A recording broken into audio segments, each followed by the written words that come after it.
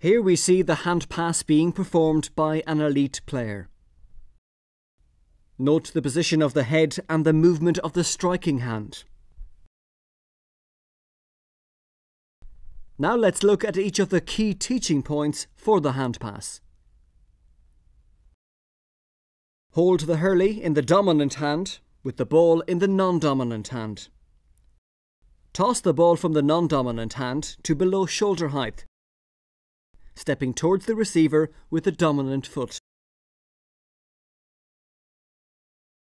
Swing back and extend the non-dominant arm. Keep eyes on the ball. Strike through the ball in the direction of the receiver. The point of impact is where the fingers meet the palm of the hand. Follow through to pass the ball at head height of the receiving player. In a game situation, hold the hurley up and across the body throughout the pass for protection. When soloing with the ball, flick the ball up from the hurley to strike with a dominant or non-dominant hand depending on the position of the receiver.